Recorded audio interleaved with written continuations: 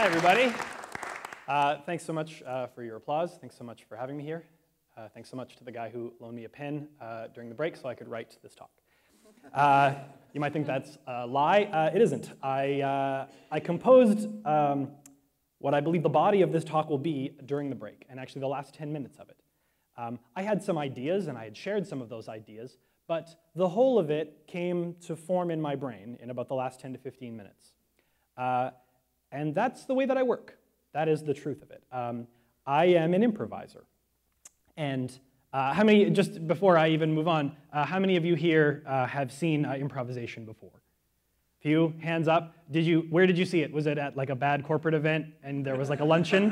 A lot of that. Was I doing it? I feel bad, sorry. I don't feel bad, I probably got paid for it. Okay, now here. That concept of improvising in front of people and doing scene work and playing characters, that is performative improvisation. But for me, and for a lot of people that work in that field, it actually becomes a way of life. And that's what I believe that I do. I improvise. It's not a job per se. I mean, it's kind of a job. It's not one your parents are proud of, certainly not mine. No, they're lovely people. I mean, they're attractive people. They're not, they don't love my job. But it has become the way that I understand the world around me.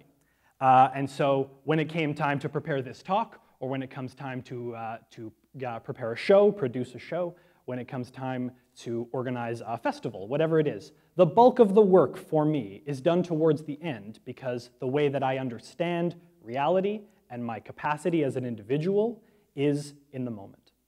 That's how I know what will happen. I have to have it happening. So that's what improvisation is to me.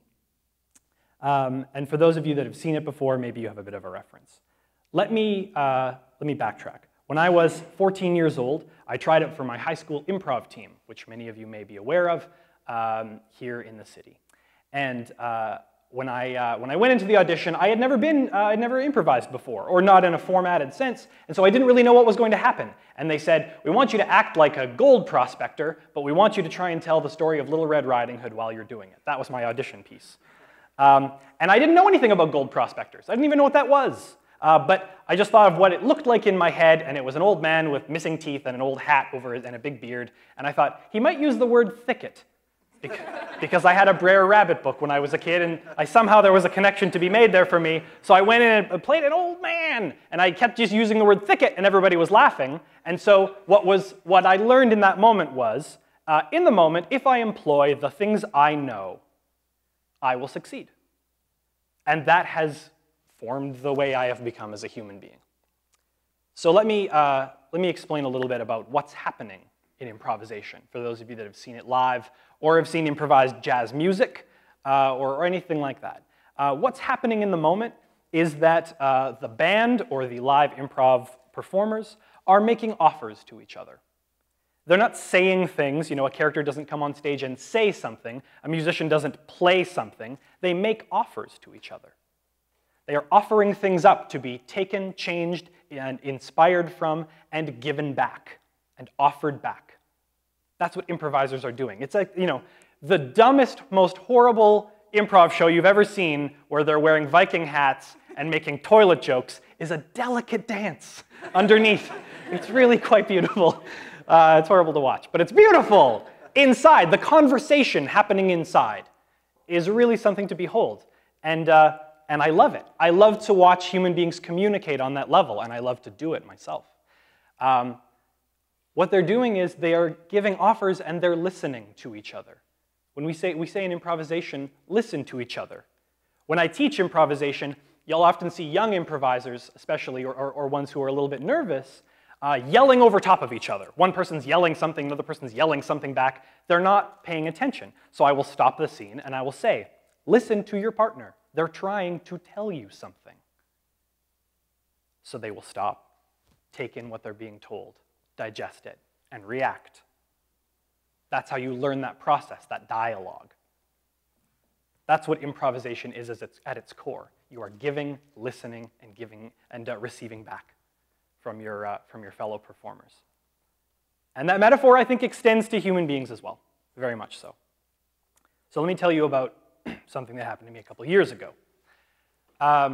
A couple of years ago, I quit a full-time job that I had, which was providing me with a lot of security. I was still performing and creating improvisation or theater or comedy or whatever it was. But I was working a full-time job, which was providing me a lot of security, which I loved. But I quit it, and I went back to being a self-employed artist like I was right out of university. And I had a lot of fear, because it seemed to me, and I'm sure many of you can relate to this, that a lot of questions, rightly so, were being asked in this community, in my community anyway, Saskatchewan, Canada, about what the investment truly is, socially, culturally, politically, for people who want to live and function as artists, whether they are musicians, actors, dancers, writers, whatever it is. I wasn't sure that this was a place I could be a creator and have the life that I wanted to lead, because it was the thing I wanted to do. It is the way I want to live my life, and I don't want to have to give that up. But I wasn't sure that this was the place. And certainly we've all heard the phrase brain drain get used 100 times, whether it's for people who work in the technology field or people who are artists or academics who are trained here or born here and leave for greener pastures. And certainly I have seen that happen across the board with most of the artists I grew up with or were trained with or were in my community. I see them leave because they see the vibrant culture that's happening in other places, and they want to be a part of it. And I don't begrudge them that. And I started questioning whether that was the best avenue for me as well, whether I could find the things I wanted somewhere else. But I started thinking about that idea of leaving for something better. And I realized, you know what, that happens in improvisation too. I see that all the time. When people are performing in a scene that's going poorly, it's just tanking. You've probably seen it. It's just death. And you feel so sorry for them. And they don't want to be in it anymore. They will quit. And they'll say, give us another suggestion. Give us something to be inspired by. I want to try a different thing. Or, what happens more often, is they're sitting on the side watching other improvisers performing. And when something's going great, when those people are really hitting a moment of inspiration and passion, and it's funny, and it's touching, and it's inspiring, they tag in. These improvisers over here, they tag in because they're hoping that that joy is going to rub off on them. Like, I'm going to involve myself, and somehow I'll feel the same way, and I'll be a part of the success that's happening here, right? And when I see that, when I'm teaching, or when I'm watching a show and I see that, I hate it. When I'm teaching, I will stop the scene and say, don't tag into someone else's scene and try to make it yours. Just make your scene better. Or if they stop their scene and say, give us another suggestion, I said, no, go back and use your suggestion, make it better. And I'm sure you can see the metaphor I'm driving at. There is a thing that happens where we feel like maybe we don't belong, or things are going to be difficult, or that we're not capable of improving our lot, and so we jump ship, as opposed to making our own scene better and finding a way to improve it. And I realized that a couple of years ago, that the thing that I was considering doing, leaving and finding greener pastures, is the thing I hate the most about the art form I love the most. And I thought, maybe the way that I work should be more related to the work that I do, and that I should involve those skills, because they're very applicable. That concept of living in a place that doesn't support you is terrifying. But you know what else is terrifying? Improvisation.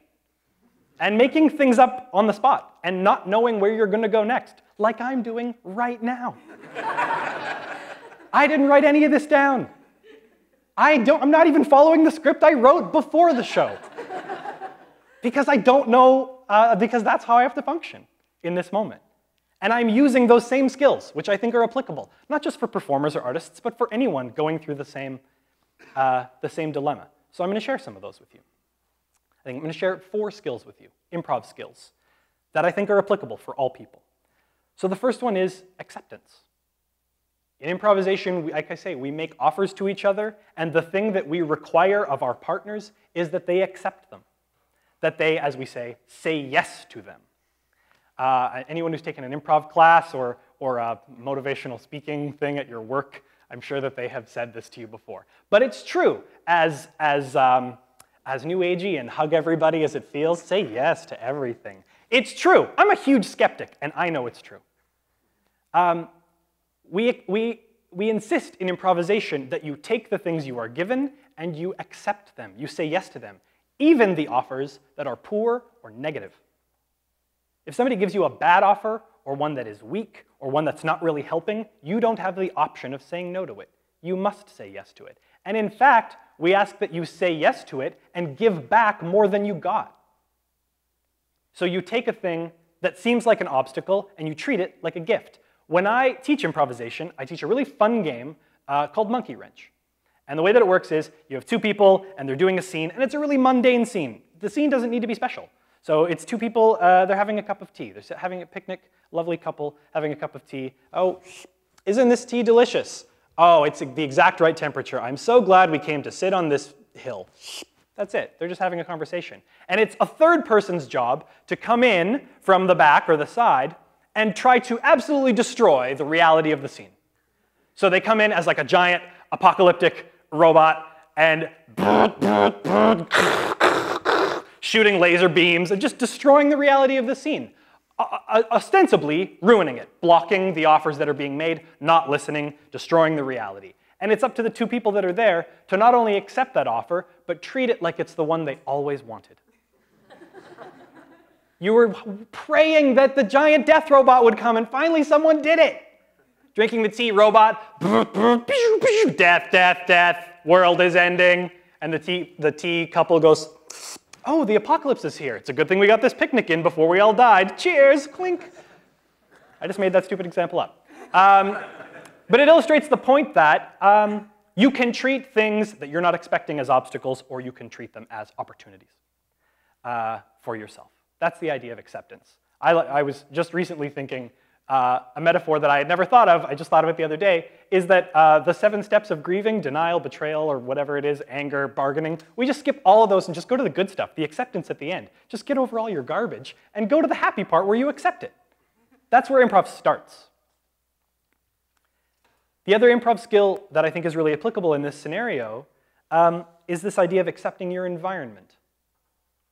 And I think that's the most applicable thing for me, especially in this community that I live in. The couple having a cup of tea, a thing that we will sometimes do in improv is include your environment, include your world. Accept the offers that are being given by your environment. So they're sipping a cup of tea, oh my, it's raining. And then for the rest of the scene, they're wiping their face, or they're pulling a coat over their head, or they leave the picnic and go somewhere else because their environment has given them an offer. Why am I still holding the teacup? And so what is this environment that we live in? Let's extend the metaphor to the place where I live. I live in Regina, Saskatchewan, Canada. I was born and raised here. It is resource-based. As a city, it is very lateral, difficult to walk, which means there are not concentrated artistic communities, which makes it difficult to grow a scene. It's difficult to market in, not just because it's lateral, so posters, handbills, that kind of thing doesn't really work. It's difficult to market in this space because we are young and relatively inexperienced culturally as a city. When you look at larger centers, even in Canada, there is a longer history and a longer tradition of not only concentrated people, but of arts and culture being ingrained in the community. And we don't have that yet. So it's difficult to market to people, not just because you have to tell them you have a show, but because you have to tell them that shows even happen here. There are shows that happen. What kind of show is it? A theater show. Well, I don't like those. Okay, well, there's so many extra steps. In any other city, if you go there, you can pick up a listing and go, well, I know that there are shows happening, obviously, probably dozens of them. It's just on me to find them. And here that is not the case. That makes it difficult. One thing that, especially for arts and culture events, is seemingly competition, is that we are a very sports-centric culture as well. And I hear a lot of artists that I am friends with complain about that, especially during football season. They're like, oh, well, the only thing people care about is football. And my response is, then don't book a show on game day. That's not an obstacle, that's an offer your environment is making you. It is telling you this is where you live. And we don't, unfortunately, have the luxury of a big enough arts community that we can only market to them. Our population just won't support it. So if I want to succeed as an artist, I need to make myself relevant to everybody. I don't get to have a house full of artists. I need everybody there. And my everybody is telling me that they want to go to a sports event on Saturday. So don't book a show. In improvisation, we talk about this idea of endowment. That is making an offer to somebody. You endow something on them. But what you also do is you tell them something about themselves. So if I make you an offer with a cup of tea, oh, here's a cup of tea, I know it's your favorite. I'm telling you something, I'm endowing that into you. This is your favorite.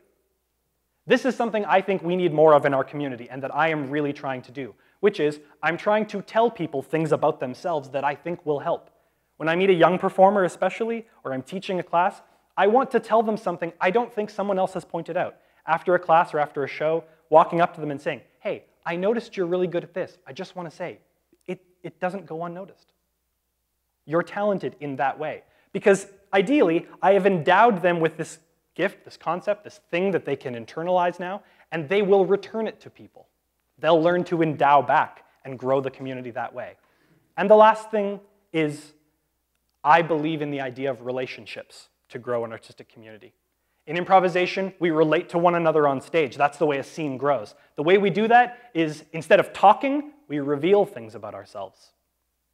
We go up to other characters on stage, and we tell them things about ourselves, personal things, things that are honest and from the heart, and we offer that so that they can relate to us. If I say, I'm scared of heights, anyone in here will think, I'm scared of heights too, or I'm not scared of heights, what's that guy's problem? But now we're relating to each other.